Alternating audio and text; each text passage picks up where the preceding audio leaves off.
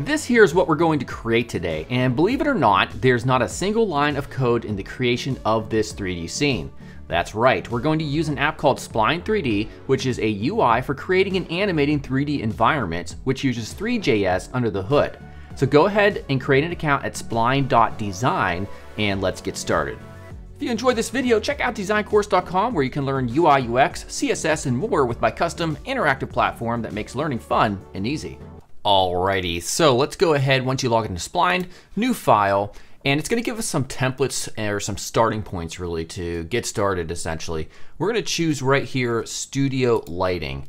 All right, and I like it because it just has a good lighting setup. It actually has a backdrop, as you can see right here. And just some keyboard shortcuts real quickly for movement. Hold Alt or Option on Mac and left click and drag just to look around. You can also hit the spacebar key, hold that down, left click and drag to pan, and then of course your mouse scroll wheel will zoom in and out. Now we're gonna go ahead and just delete these two starting shapes right here. And what we'll do down here, if you can see where it specifies orthographic or perspective, we're gonna stick with perspective, but we're gonna click on this top one, and that will make it so that we're on an aerial view looking down at that backdrop floor. Now I'm gonna hold my spacebar just to push myself out here. We can kind of see the grid slightly. And we're gonna come up here where it says plus to create a new object, and we're gonna choose path. All right, so when we choose path, you can see it kind of highlights everything in pink. That's just because there's currently a backdrop selection there. Don't worry about that. We're gonna left click once to create what we typically would call like an anchor point. So you can do Bezier curves with this, as you can see, left click and drag, but we're not gonna do that. We're just going to create a 5-point, kind of like a home icon, something super simplistic. So we're gonna left click once each time, and I'm gonna do the best I can to make it as straight as possible. We can of course go in and adjust the position of these anchor points later, and then we'll just gonna create our home shape. There you go, something simple like that. You know, we can go ahead then and if we want to edit this, we hit escape, we could double click, and then we can make adjustments to these options or to the vector points or the anchor points, whatever you want to call them specifically. So this looks like a big goofy sort of, oh boy, we're way up tall. Yep, don't worry about that. We'll just drag that sucker way down here, and let's get this into place. There we go. So now we can just zoom up, and I'm gonna make this bigger, so shift and just drag this up somewhere right around here. All right, so now what we wanna do is we'll make some adjustments here to the corner. We wanna smooth this things out. So if I drag this right here and I zoom up, we can see over here we have this corner option. If we increase that, it's gonna make it look a lot better, right around 100 or so based on my current size. You may have to adjust that to tinker with it. But overall, this looks nice and smooth now. I really like the look of it. We're also gonna go ahead and just rotate it up slightly. I kind of like the look of that. Right now, it looks like a raft. So anyhow, now what we wanna do is make some adjustments to the path extrusion section. So if I zoom up here, by default, we're at circle. We're gonna actually change this to rectangle. You can see it kind of gives us just a different look for that path extrusion. We can change it to polygon and adjust the slides. We could do all sorts of crazy stuff. We can make it a star. It's actually really cool. We're just gonna stick with rectangle, and we can see there's other options down here as well, such as depth. This is cool because the depth and offset play with each other. So we can animate all these properties as well. So if we wanna create like this continual looping infinite animation, we can do that with the depth and offset parameters as well.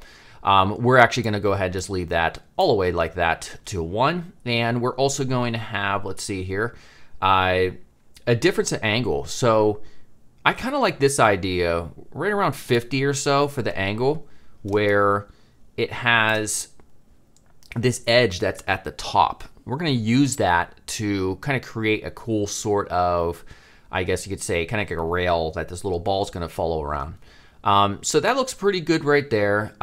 We can also further adjust the size. So the X and Y from maybe 100 to 50 on the X and Y. And I think that looks pretty good right there. Awesome. The final thing we want to do is adjust the material right here. So for the material, we're going to go ahead and specify for the type, it's going to be a glass. All right, look at that. It already looks like just really cool and good out of the box already. We can adjust the blur. I'm going to say around 22. The thickness will be -570. Now, of course, I'm using these values because I tinkered around with them before. And it interacts with the ball that we're going to add pretty well. So I want to have like reflections off of the ball because we're going to make a nice little ball essentially right now. So what we'll do here is we're going to zoom up and we're going to select the sphere right there. And we're going to hold Shift and Alt, make a perfect ball. Yeah, right around there. That size looks pretty good. And we'll go ahead real quickly and we're going to adjust the color. So we're going to take the color, we're going to make it a gradient. I advise experimenting with all of these because there's some really cool effects that you can apply.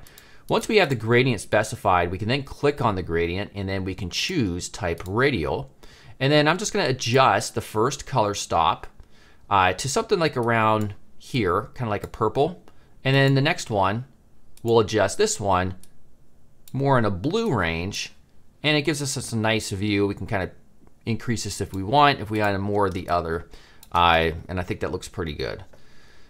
All right, so now that we have that, we're gonna go ahead and get this positioned on the path that we created, and we want it to animate along this path. So the way we do this, and what's really important for positioning purposes, let me just show you what will happen. If I take this right now, and with that ball selected, I choose Object, Align to Object Path, it's gonna be in the middle of it. We don't want that, it just kind of looks strange. We could of course adjust the offset and it'll just go all the way around, and that's how we animate it. But we want to position it above, so it's sitting on this little rail. So in order to do that, we're going to go ahead and remove the path. So now it's no longer aligned to this path. We can move it around freely. We're going to group it. So Control G, and now it's a group right here. Now this part's a little strange. The workflow is strange for what we want to do here. But you first have to hit Control Alt and then left click on the group over here specifically, right here. And when you do that, it's going to allow you to push this down. Now when we do that, we can now take Align to Object and choose Path. There we go. It's now sitting on that edge. And if you have to play around with it, just take this back off to none for Align to Path and then readjust by hitting Control Alt, left click on the group, and then move that offset or whatever it is, I forget what it's called, move it down. So now we're ready to rock because we could take this offset and we could just animate it. So the way we'll do this, and by the way, we have two properties over here just to show you what's happening. We have slide, so you can change the starting point. This is essentially the starting point. And then the offset will just go all the way around. Both of them at 0 are fine. If it starts there, I have no problem with that. So now what we'll do is we're going to animate this. So taking the sphere, we can go ahead up here under states, click plus. So now we have a base state and just a new state. So the new state, we're going to adjust it so that this property down here, offset is 1. All right, so now if I go back to the base state, it's showing that the offset is 1 to 0. That's what we want. Then we click events, and then we click plus right here, and we want this to be basically on start whenever this loads up. We're going to create a transition, and we're going to go from the base state. This is the duration, so we'll do like maybe 6 seconds. We're going to change the easing type from ease in and out to linear because otherwise the animation will slow down once it gets to the beginning. And then we're going to choose loop infinite because we want it to infinitely loop. All right, now if I go ahead and play this, it doesn't work. Oh, and the reason it's not working is because I was animating the wrong property. So if we click on base state, make sure both offset and slide are 0. And then if we click on state, make sure slide is 1 and offset is kept at 0. Now, with it being infinite, we can click play and look at that. It is ready to rock. Okay, so now let's go ahead and add a model so we can have physics just to make it more interesting. So if you go to Google and you just type in free 3D whatever you want, like a beer bottle or something like that, this is going to be for a fictional 404 page essentially where it says go home, you're drunk. So we're just going to have a beer bottle. We're not going to actually import the material, so it's just going to be the actual 3D object here just to stylize it, make it a little bit more interesting. And so you can click a download to download this, and it has an OBJ file. Now, once you have that on your desktop, we can then just click on import. We can click 3D model right here, and I'm going to type in Corona, and we now have a Corona beer bottle object that we can use on our scene. So we're going to scale this down just a bit. All right, and we're going to rotate it perhaps. We're going to get it up into, actually, before I rotate it, we'll just get it into this position, kind of get an idea of where it's sitting. We're going to rotate it up so that it's kind of sitting on or near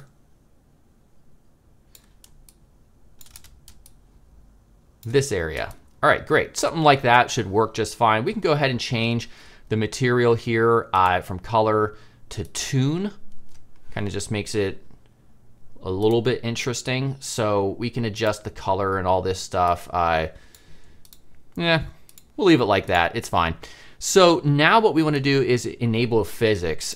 So we're going to select outside here and or anywhere really. And because this is currently locked, we're going to come down here where it says physics. We're going to click yes. All right, then we're going to select our bottle, and you want to make sure that it says right over here, physics should be enabled, but we're going to change the body type to dynamic. So that part's real important. I'm also going to adjust the weight here. You can experiment yourself to see what these specific values do. Just the weight and gravity scale to 2, that will affect how the animation occurs. If we hit play, you get some crazy results. If we hit this loop button right here, it could start, and you can kind of see just what it does. It'll repeat the same thing each time. So just making small adjustments to perhaps the angle will affect the resulting animation. So I like that one actually quite a bit better. And so I think that's pretty cool. You can sit there and duplicate these and add some more if you want. But that is essentially it. As you can see, it doesn't take very long to create something that's really cool like this. I suggest just experimenting with all these different parameters to create some really cool effects.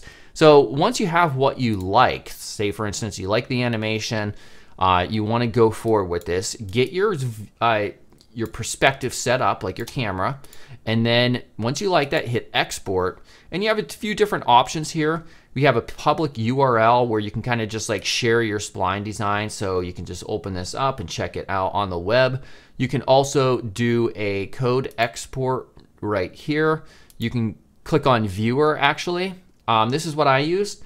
So the viewer is just a couple lines of HTML, the script right here, and it gives you the ability to adjust play settings, like to include the logo or not, to show a background color. Essentially, it's tying all this stuff to 3JS. So it's obviously very capable. There's a lot of different options here that you can tinker with on your own. But essentially, you take these elements, you copy those. And by the way, every time you make an update or an adjustment to your scene, you want to click Update Viewer. Otherwise, it's not going to reflect on the web. So once you have this, you can just copy that. And I will show you real quickly the actual HTML that I created for this. So you can see it says div class, H1, paragraph, go home. You're drunk rather, go home, blah, blah, blah. And here's those 2 lines I specified right there. And then also my main.sas file. Nothing's happening exciting here. You can kind of pause this if you wish and just look. I'm just kind of structuring things as such. So now what I can do is just let me hide that. I click go live. And there you go. Check this out. So this is the one that I created initially. Here's a couple of beer bottles. And there you go. All right, everybody. Hopefully you learned something new here. Obviously, Spline is a very capable and powerful tool that they're continually updating with new features. And of course, it is a GreenSock and Three.js under the hood. In fact, if we click the Wapalizer plugin, you could see there's a lot of stuff happening here. Now, you might be wondering, that's a lot of stuff just for this little sort of example. However, you can, in the context of a full project, utilize Three.js and GreenSock in a lot of other areas of the website anyways. All right, so hopefully you found that useful, and I'll see you all soon. Goodbye.